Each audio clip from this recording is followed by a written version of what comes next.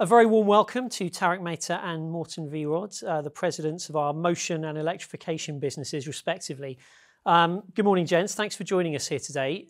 You two are at the forefront of ABB's push for greater energy efficiency. This is a concept I'm sure we've all heard of. Why exactly has energy efficiency become so crucial at the moment? I mean, you can imagine with the current cost of energy and the commitments that everybody has made to save CO2 in the world, there is both a commercial pressure, a supply pressure, as well as the need to do the right thing, which is reduce emissions. All of these are coming together. At the same time, the world is shifting more to electricity as a form of energy. So of course, the more efficient we are, the less electricity we need. And as the world is shifting from hydrocarbons to electricity, efficiency will mean we get there faster. Now, Morten, ABB is a technology leader. So what can our technology do to help industries improve their energy efficiency? As Tarak is saying, I mean, the world is really going electric, and that plays in our electrification and automation business. So that's how we use technology also. And we are there from the source to the socket. And everywhere electricity is used, there is an opportunity to save electricity and energy as well. So, and that's how we use our technology, if that means from substation, even down to building automation with HVAC control, which for instance takes 50% of the energy being consumed in a building comes from HVAC. That's with all the right energy efficient motor, the drive, but also over Cylon HVAC controls as one example, where we can use technology to save energy. And I think that's what ABB is all about. Tarak, are there any examples from your business that come to mind? Yeah, I mean, think about industry, which consumes 42% of the world's energy. And then when you combine the most efficient motor and drive that we have, you can save up to 30%. So the adoption of drives with motors as well as the most efficient motor solutions are really compelling. So an IE5 class motor, which ABB invented, as an example, for the market is some 10 to 15% more efficient than what's out there. To the lifetime of the motor, I mean, you can imagine the kind of payback and the energy efficiency we can get because these things are there for 20, 30 years. So that's the kind of impact we can have. I mean, we often hear that these technologies already exist. So why aren't they already being used? Well, they are being used today, but not enough. I think that's the opportunity we have in front of us. And a lot of, when we ask people, we made a survey also at the beginning of the year, kind of asking people, are you committed or you want to invest? And the clear answer is yes. The question is more how to do it. And that is why we have created also the energy efficiency movement to get sharing all these best practices so people can learn and understand how they can save energy. It's a lot about the knowledge that is still missing in today's world. Yeah, let me just give you an example. You know, in your personal life, you go and buy a refrigerator or an air conditioner. You have this A through F ratings. In the industry, nothing like that exists. So the way the energy efficiency movement works is we give the opportunity for people who buy our equipment to know what is the most efficient solution out there. And they can compare it with somebody who's in the same industry. So a food processing person can see an example of 40% savings through use of not only ABB, but most efficient motors and drives. And that's a good example of how we can make a difference. You've both talked about the energy efficiency movement. That's something that I think ABB came up with. Can you just tell us a bit about what that is? Yeah, it started in 2021 with a few pioneering, inspirational leaders in the market, like DHL, like ABB. And then over the course of 2022, now as we speak today, we have close to 200 participants. So people like Microsoft, Alfa Laval, I mean, there's a long list. It's about 200 partners and mainly companies who feel passionate, are committed, and are giving their examples for others to copy. And we hope to convert this into a much bigger movement with a very simple 10-point plan on how to improve energy efficiency. And that's coming out in the next weeks.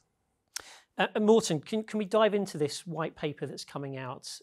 This is something we're putting out with a few partners. What exactly does it say? Yeah, first of all, the partners we're working with here is from Alfa Laval, Microsoft, DHL, and of course us at ABB, but also the International Energy Agency. You will always hear that energy efficiency is the #1 tool in our toolbox. So here we're trying to get a simple way of kind of 10 steps for better energy efficiency. Not just by ABB technology, but also with partners and other companies joining the movement. And it's kind of in simple terms is about assessing and doing an audit and seeing what is the current state. It's to upgrade the equipment to the best practice that is out there and the best technology, like ABB motors and the electrification equipment that we can use. And then it's to use also digital tools like AI to run HVAC as one example, but or energy management systems as well. So this is kind of a 10 steps of a cookbook, you can say, how we get to the best energy efficiency possible. And the good thing is that technology is constantly evolving, and that's what we are in the forefront of doing. So that's both the business and at the same time doing the right thing for climate. And if these steps are followed, what kind of role do you think energy efficiency can play in combating climate change? I think what most people don't realize is when you hear all these 1.5 degree pledges and processes and papers, at the heart of that is energy efficiency. Almost a third of the way there is through energy efficiency. When you look at the install base of the electrical equipment in the world, think about motors. 45% of the world's electricity goes through electric motors, and ABB has a leading position. So if you can improve the efficiency just 1-2% of the install base, that's huge. That's a huge savings. It has a big impact. So from our perspective, this is just the beginning of what we see as a big change. One where ABB can be supportive, ABB can lead in some ways, but most importantly, ABB and our partners can educate. Morten, it's all very well talking about the products we can make available to customers and clients. What's ABB doing to look at our own operations? Are we putting our money where our mouth is? Yeah, I mean, first of all, I think we all know we made our commitment that we will be carbon neutral in all of our operation by 2030.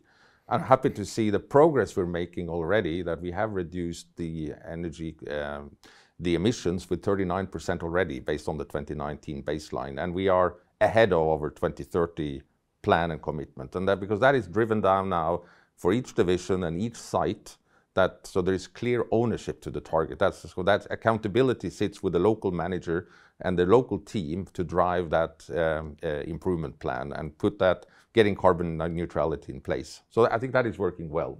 The next step is also we have given also the commitment that we will together with a lot of other leading companies in the world in our climate commitment, that we will change to our old fleet around 10,000 vehicles will be full electric.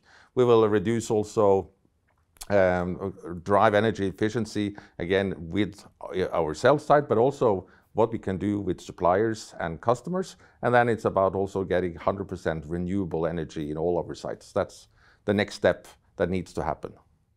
Do you see progress in your divisions as well? Yeah, I mean, think about, I was just in Helsinki not too long ago, and then Heikki and the team with a very large 100-year-old factory, they will be energy efficient, meaning carbon neutral next year, basically based on the heat recovery processes and systems they're put in. So even in a cold place where you need a lot of heat with a very old facility, if you are creative and you use the latest technologies, you can come pretty far. And we want to show not only our own stakeholders, our own employees and customers and partners, but we also want to demonstrate to the world what is feasible if you deploy the latest technology. And what better place to start than our own facilities?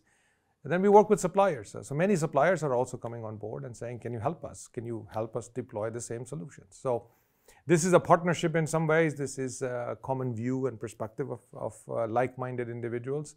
And we can help meet our commitments, our customers' commitments, but also our suppliers' commitments. We all need to work together.